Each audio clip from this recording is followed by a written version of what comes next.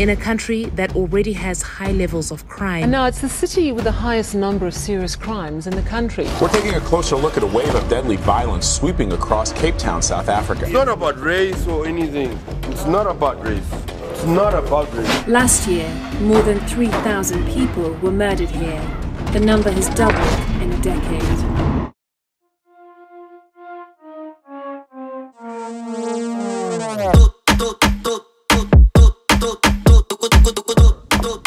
Gravity-assisted freshness. Everybody's so friendly here. It's insane.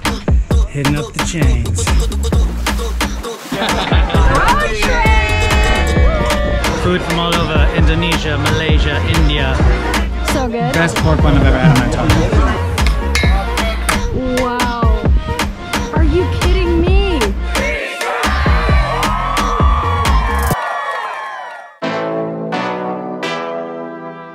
Cape Town is one of the most beautiful, stunning cities of the world. You have this incredible coastline, Table Mountain, Lion's Head, wildlife, just beautiful nature all around. But I felt like I had to make this video because there's sort of like this, I don't want to say it's like an elephant in the room about Cape Town, but everybody wonders how safe is it really, especially from what you see on the news and in the media. There are serious safety and security concerns. And you know, when I was doing my research before going there, I saw a lot of that stuff online, and it did make me a little bit more apprehensive, and it did make me think about like, what was I gonna expect when we get there? You know, how was I gonna navigate this city in a way where Olivia and I both felt safe? And so I wanted to share our experience in Cape Town and some of the things we did to feel more safe and make the most of our time there. All right, so right off the bat, our first impression of Cape Town was very interesting. We got to the airport. It was very easy to book an Uber. As soon as we got on the road though, things got interesting right away because we started passing these townships, which are like these low-income, sort of impoverished areas where people live. And a lot of them are living without electricity, without proper plumbing. And so it was kind of like a strange first impression to be, you know, as soon as you leave the airport, that's what you see are these people living in these shacks. Another weird thing is like there are these taxi buses stuffed and packed with people just like zooming and zipping past us on their way to the city.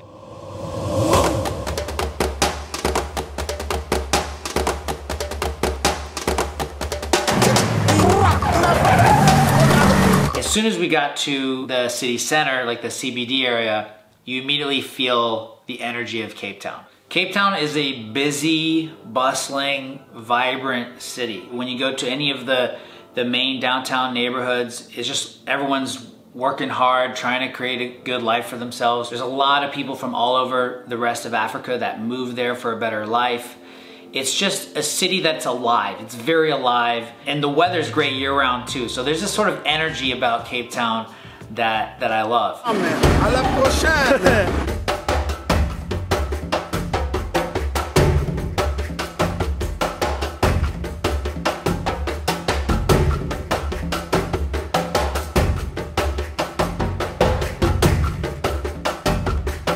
On that same note, life is very hard for most people in Cape Town.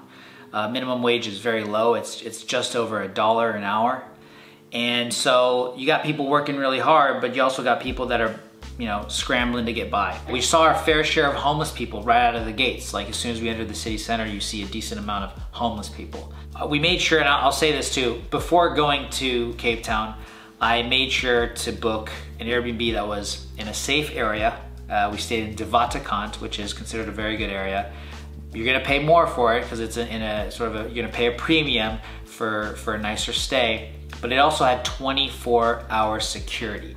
And so as soon as we got there, we were greeted at the front desk. They had a few people there, and they even shared with us, you know, we have 24/7 security here. We don't recommend walking at night. It's always best to Uber places if it's later in the day. That being said, our stay was a luxury stay. I would consider it a luxury stay. Our Airbnb was really nice, really modern and sleek, but it wasn't cheap either. It was, you know, you're paying a pretty penny for it. Wow. This is awesome. Dude, I love the balcony. This is our balcony, yo.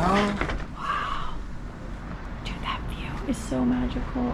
And what's not surprising is that the more touristy areas are considered safer, far more safer. The likelihood of anything happening to you is very, very slim, especially during the daytime. There's a reason why the V&A waterfront gets over 25 million visitors. It's because it's safe. It wouldn't get that amount if it wasn't safe. It's very safe. There's security everywhere and you feel comfortable. And a lot of, Green Point, Sea Point, Devatakan, a lot of those areas are considered very safe. You do notice though right away, there is private security everywhere. In front of businesses, in front of hotels. There's actually more private security than police officers, which any fellow traveler would know. When you go to any city in the world, if you notice that there is a larger number of private security, it's for a reason. There are certain parts of the city that are not so much recommended, like surprisingly the CBD, the downtown area. Did Olivia and I feel completely safe? I would say We are in the CBD, and we were told by locals we have to be a little bit more on guard because some of the most crime, I guess, happens in this area. So we have all our filming gear, and we're really using the GoPro more than GH5, so it's a little bit discreet. So a lot of the tips that I'm gonna give you are common sense, really. Don't wear flashy stuff. Don't flaunt wealth. Don't walk around at night. If you're gonna be in areas that are considered a little bit more sketchy, don't go alone, go in a group. Even on the hikes in Cape Town, there's stories of people getting mugged if they're going too early or too late in the day. So if you're gonna go at those times, make sure to go in a group as well. But if you have the choice, I'd recommend going where there's more people on the trails.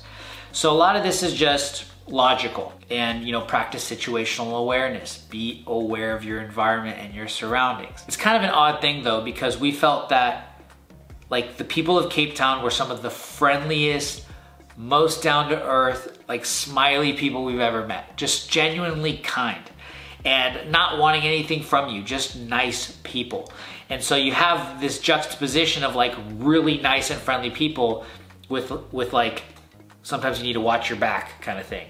And so that's expected of any place in the world where there's an enormous wealth gap between the rich and the poor, because it creates people that are more desperate, that are looking for those opportunistic, crimes. That being said, there's also thousands and thousands of South Africans that live very awesome, comfortable lifestyles in Cape Town. And so yeah, it's getting better, I feel like. I feel like the city's putting a ton of energy into upping the security and safety of everyone, but it's not an issue that can be resolved overnight either. Cape Town's been dealing with a lot of challenges in the last 10 years. They had a crazy water shortage. Never before in the history of the modern world has a whole city of this kind threatened to run out of water for its citizens completely. They're still dealing with load shedding, which is where they basically lose electricity multiple times a day for hours on end. Is increasing rolling blackout. The country's deepening energy crisis. Full-scale blackouts for hours on end.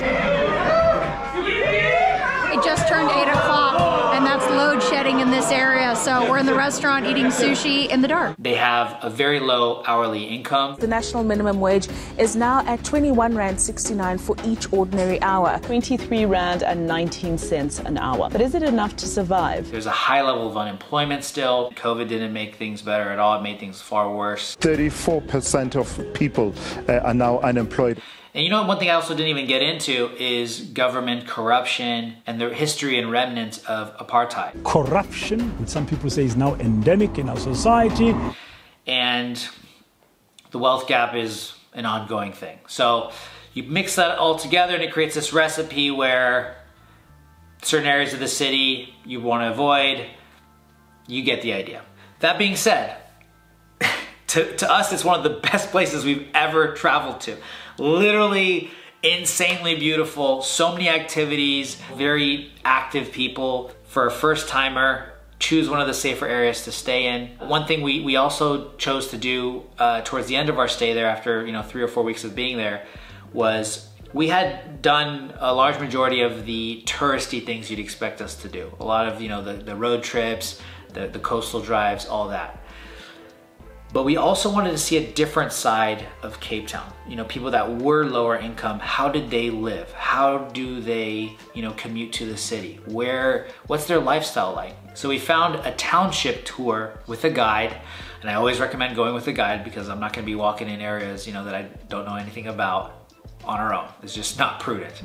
Our tour guide just let us know that we can only stay in this 2-block radius. We can't cross over because supposedly they could try taking our cameras or whatever, so. So we found a guide who took us around Langa. Langa is the oldest township in all of South Africa. It's also the biggest township with the closest proximity to the city. So it's been growing very fast because more people are moving there, not just from other parts of South Africa, but from many other African countries. So we decided to do this township tour. It was very insightful. It gave us a window into their world of, you know, different creative ways that the community was thriving, you know, and coming up with, you know, whether it's through art, whether it's through the start of new businesses, but the people are not just hopeful, but there's this resilience about them where they're not victims of their past.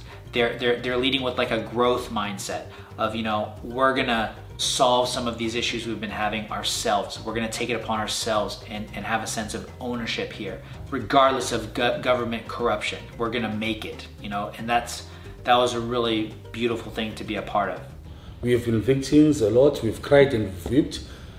Now it's time for us to leave.